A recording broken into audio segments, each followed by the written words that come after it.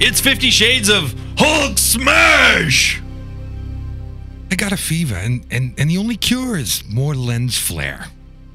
Oh, man. Thankfully, CW renews some of our favorites for this coming year. Kurt is here to show his superiority in trivia. We've got a Geek Moment, and that's all coming up on today's Chunk of Slice. Covering all the news from every dark corner of the universe.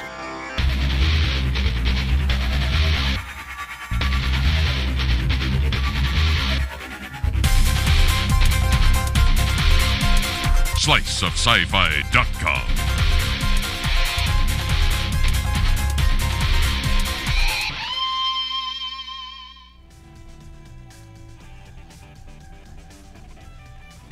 Greetings, fellow geeks. It's time again for another slice. I'm Tim Adamick. Joining us today is Mike, Brian, And everything's of course, going to hell. Megan. Wow, that didn't work well, We're did a it? fine-tuned machine, That's folks. it, yes. Absolutely. And on that note, let's read some news.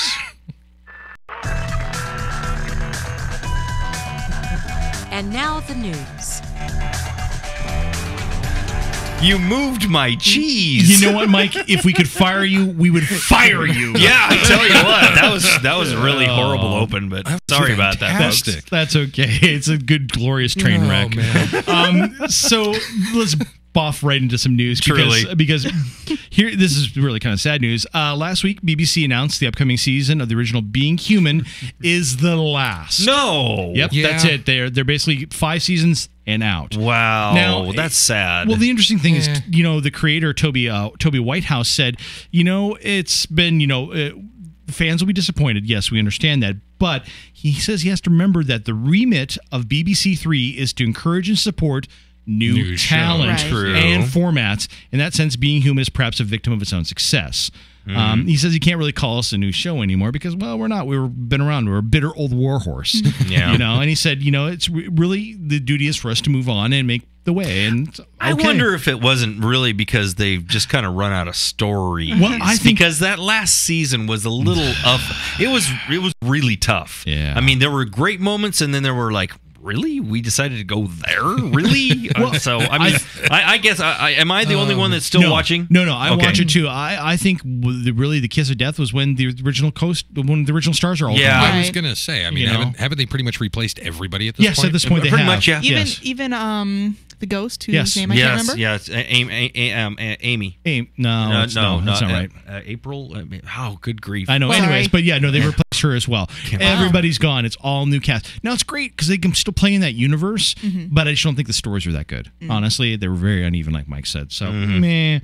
Here's some good news, though. CW has, on Monday, announced that they picked up 3 of the show series. Oh, yeah. Supernatural, Vampire Diaries, and my favorite, Arrow. Yeah, so- nice. So they picked them all up, and CW rated Arrow as the best series premiere since 2009. Wow. That's awesome. So Arrow was big thing, and also Vampire Diaries is the highest rated show in the Target demos. Really? So Supernatural is up 15%. Those are that's 3 good. shows that are all back to back like that. Oh, I wish Sam was here because slamming. she's I know, still she's- watching it. She passed the news story, that story along to me. Yes. So because her and I have been watching the waiting to see, and we watch pretty much. I watch Supernatural and Arrow. I'm not a big Vampire Diaries fan, but she is. I know. For a fact. So pretty much what you're telling me is I have to quit bagging on the CW. Yeah, because this is really probably the finest block of shows they really have. Wow. And they're all really good. I mean, it just from the sound of it, it actually sounds like they've got a pretty darn good lineup. They do. And actually, Supernatural is really good this season because I thought they'd kind of run out of steam.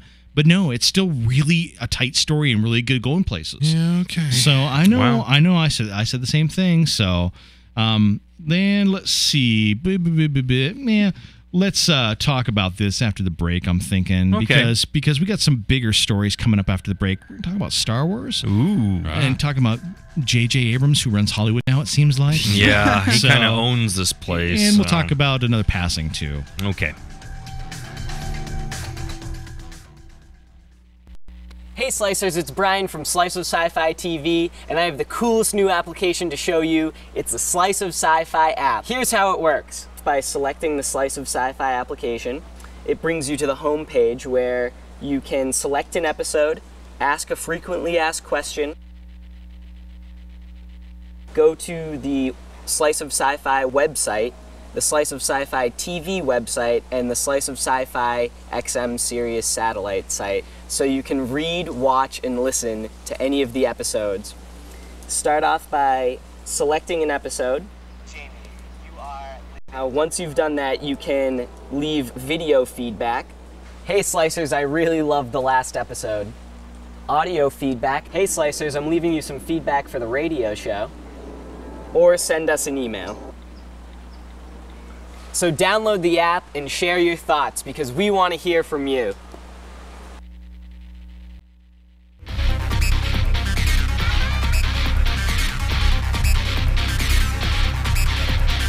Your news team is next. So if anybody thought that Disney was just going to, make a trilogy and kind of that was it. Oh, no. Yo, Totally, right? Funny. Right. So, they're going to be basically milking the hell out of the Star Wars universe. Of course they are. Yes. That's what they do. Yeah. That's what Disney does best. I Just know. take something and beat it to death. Yeah, congratulations. We're going to be beaten over the head with more Star Wars, which won't necessarily be a bad thing. Yes, it will. Possibly. I don't know. We'll see. This is Disney in Disney's hands. So currently what they're saying is they're going to do spin-offs. And so we have one for Yoda, Han Solo, and Boba Fett. What? Yes. What? Each going to star in their own film. No. Okay, maybe. They have material already inside Right. the Star Wars universe for both Boba Fett and Han Solo. And they've been talking draw about from. Boba Fett for years now, that That's they're going to true. do something with just him and make the story interesting. So we'll see. And of course, Zack Snyder is supposedly excited about directing one of these. Okay. Well, So that's maybe. okay. Well, we'll see. And of course, Han Solo and Yoda will be much younger versions of them. Of course. One's Hot a young seed. Yoda. Yes. I've been waiting.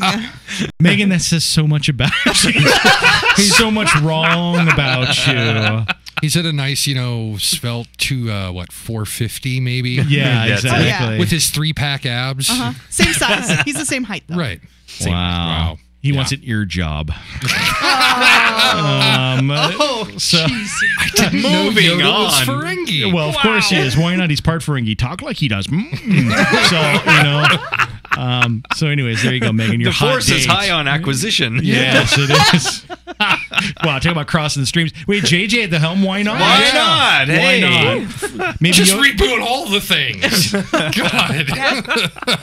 God. So, of course, we'll bring you more news as we get it. It'll be at sliceofsci-fi.com. And, of course, talk about JJ. Is he going to have his finger in every single pie in Hollywood now? I think so, yeah. So, I guess at DICE 2013 Summit, Oh, yeah. with Valve co-founder Gabe Newell, Abrams revealed that the two of them are in preliminary talks to develop movies based on Half-Life and Portal and both. Portal, right. Yeah. Wow. That would be pretty cool. Now, as he said, the games are as real as anything that Hollywood ever gets, which is what they're really talking about at Valve. We are going to be bringing on a writer, have a lot of very interesting ideas.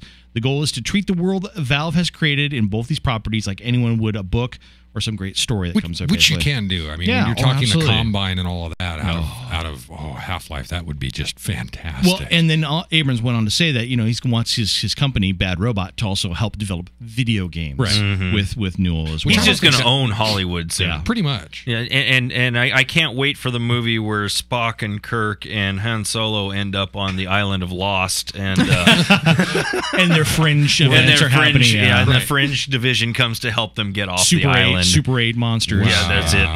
Yeah, let's cross all of it. But and the interesting thing too is Abrams said that he really wants to make a standalone quote unquote real video game, not just a movie tie-in type game. Really? So Wow. something original. So that's pretty good news. He's a brilliant guy. Yeah. You have to give him credit for that. He's gonna burn himself out, though. That's what I think afraid. I feel like he's gonna burn himself out, and he's like gonna crash and burn, and I don't know. I don't Like Lost? I don't want to hate him. You know what'll happen? What? He'll turn into James Cameron with lens flares. We're gonna dive in the Marianas Trench with lens flare. Exactly. That'd be awesome.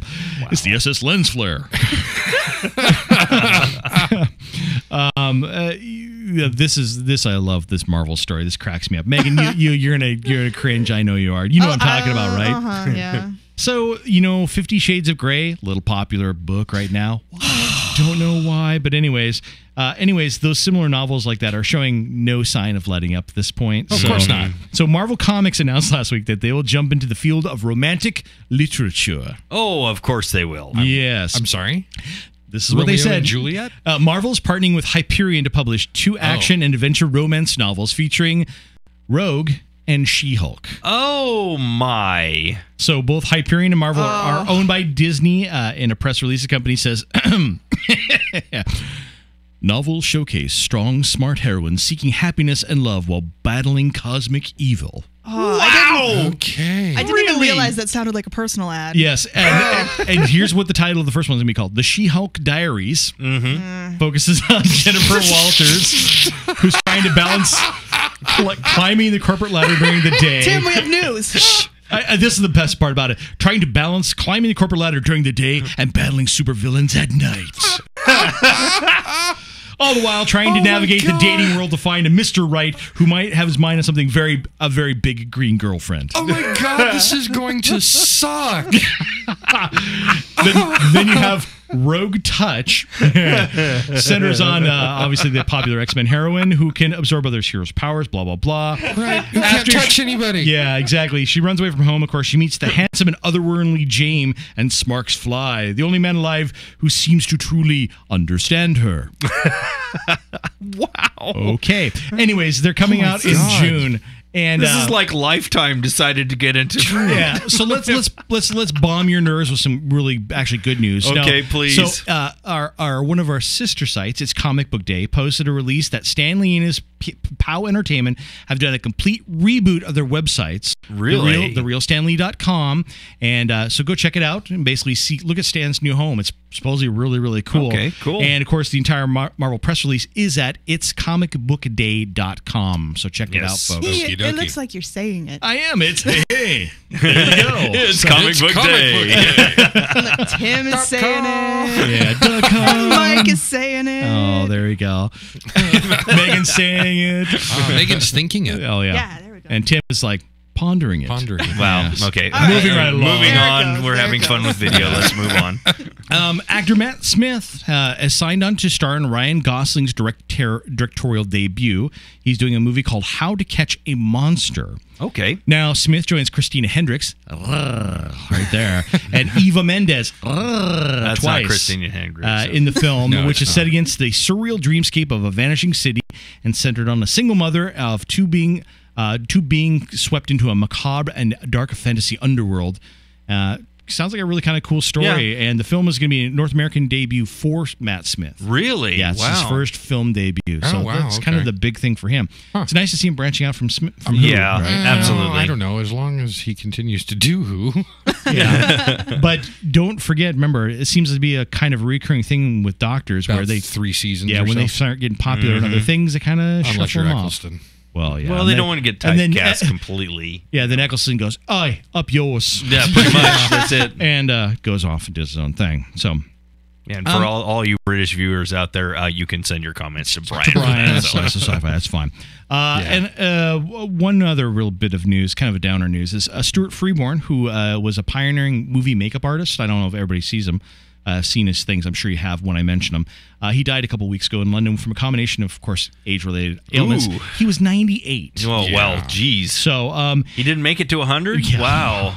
So he's done. He did 2 works on 2 Stanley Kubrick films, Doctor Strangelove and 2001. Mm-hmm. He's also responsible specifically for Peter Sellers' transformation in that in Strangelove. Strangelove. Yeah, and then also Fantastic. yeah, he did his work. He also brought Yoda, Chewbacca, and Jabba the Hutt in Star Wars to life. That's So cool. And of course, Uncle George in his addled flannelness had lots to say. Lots of good things to say. Now, he said his artistry and craftsmanship will live on forever in the characters he created. His Star Wars creatures may be reinterpreted in new forms by new generations, but at the heart, they continue to be what Stewart created for the original films. Very cool. It's very nice of George saying, "Nice, we're going to still cash in on you." So I think Lucas was misquoted. I think he actually said in the characters I replaced. and he said, and he forgot, "Cha-ching." All right, let's do some trivia. Put on your thinking caps, kids, and play along with the gang. Hey, it's trivia time. Well, hello, Slicers. It's that time of year again. Oh, yes. As we're recording, it is Valentine's Day. Oh, that's right. Arizona Statehood Day. Yes, it's almost Valentine's Day, and we've got 2 weeks worth of Valentine's Day trivia. Well, excellent. This week's trivia comes to us from Christine in Michigan. Here comes the first clip. I cannot believe that you are fool enough to do something like this. Oh, no, I'm twice the fool it takes to do something like this. Has Amy tried to reverse the spell? I get around Amy, and all she wants to do is talk honeymoon plans. Yeah, it's him and Xander. Yeah. It's quiet. Here's a longer sample from the same scene. Head. What is it? It's me. Throwing myself at your mercy. What? Why? I made a mess, Giles.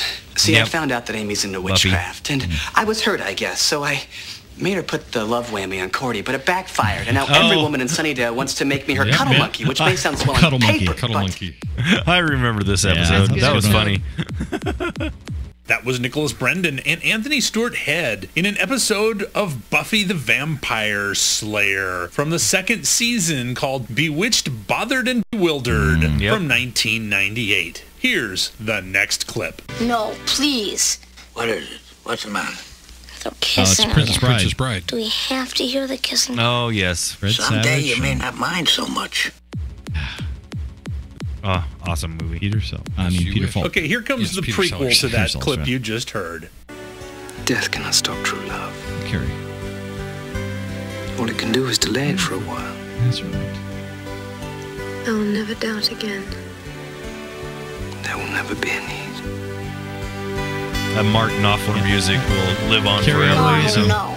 No, please. Robin Wright. Yep. Or she's a pen. Okay, you heard Carrie Elwes, Robin Wright, Fred Savage, and Peter Falk in The Princess Bride from 1987. Here's the next clip. You were my new dream.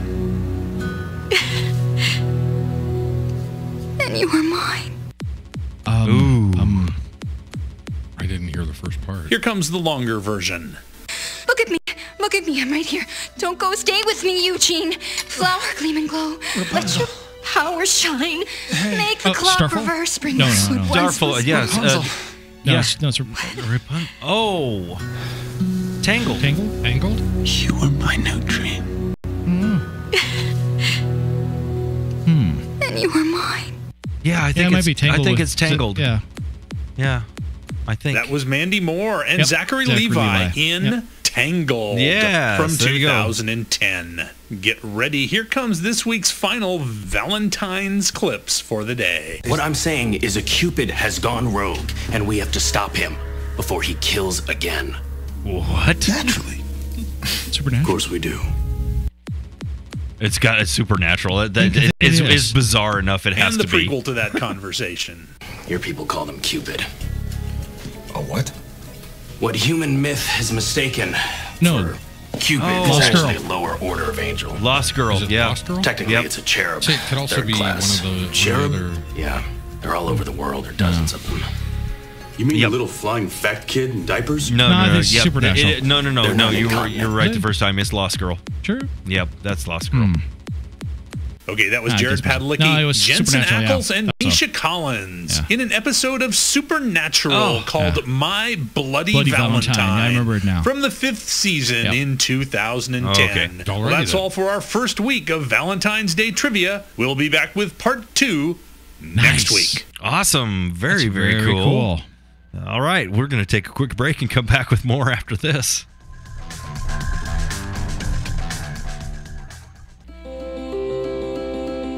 A refrigerator has never been hacked. An online virus has never attacked a corkboard. Give your customers the added feeling of security a printed statement or receipt provides. With mail. It's good for your business and even better for your customers. For safe and secure ways to stay connected, visit usps.com/mail. Aloha, Slicers. This is Stephanie from Oahu with your Geek Moment of the Week. It is a truth universally acknowledged that every geek must have a guilty secret TV show. And don't even try to pretend you don't. As for me, it's the ABC family show called Bunheads. In brief, it's a show about 4 high school ballet dancers in small-town California and their instructor, a former Las Vegas showgirl. Cultures collide and hilarity ensues. Now, since I was a competitive figure skater through most of my school years, I can connect just a little with these girls. Okay, now one of the high school girls has a sharp wit, great comedic timing, and gets all of the lines we think in our heads, yet are too chicken to say out loud. But she actually says them. In a recent episode, her brother has just been dumped by his latest girlfriend, and she finds him lounging on his bed while she's been waiting forever for him to show his face downstairs. Her next line encapsulated exactly why this show is so much fun. I'm sorry, you're going to have to listen to Vampire Doesn't Sparkle Anymore music after you drive me to class. Yes, that's right. Bunheads, just put the smack down on Twilight. From this day forward, I will hold my head up proudly and declare that I watch Bunheads. So take that, Twilight, and come back to see me once you've decided to grow a pair. And that's been your Geek Moment of the Week. Megan's like freaking out over here during I'm that like whole over thing. here. I forgot the mics weren't on, and I'm like, I love that show. Wait. What was that again? You were like, what? Wow. I was like, I love that show. Okay. Yeah, Awesome. I wasn't sure if I heard that right the first time. That's right. That is pretty cool. I think we all pretty much have one. Mike has like 50 of them. Yeah, I do. I actually have a lot of them. Although American Chopper's off the air now, so I don't have anything to do on Wednesday. I can't think of any guilty pleasure shows that I watch. Not even reality TV Not or even anything? crap Really? shows at No, all? I mean I'm 100% streaming at this point. Wow, So- I got a lot of them. I mean, Kitchen Nightmares and Hell's Kitchen. Well, and, okay, all those, Hell's Kitchen, yeah, okay. Yeah, I mean that's non-genre. That Yeah, you fair mentioned enough. Guilty stuff. All right. So yeah. Yeah, Chopped is the worst for me. Chopped. Oh, God, Chopped, I love the chopped rabbit hole that happens like it's like they like do 40 episodes just so that they can screw up my entire day. But see, I'm like a total I'm like a total geek about food anyway, so I Yeah. think Chopped qualifies as Right. Well, for me. okay, there you go. And see, for me, it's like I fell down the Wire rabbit hole because HBO to go just has all 5 seasons of The Wire on it. So I'm like, oh, I can watch it again. Why not? It's so awesome. That's why, and especially since damn, all the other shows I love have been canned. So it kind of sucks. But Do we got any more news or anything we can do really quick? Blah. Let's see. We got a little bit of this, a little bit of that.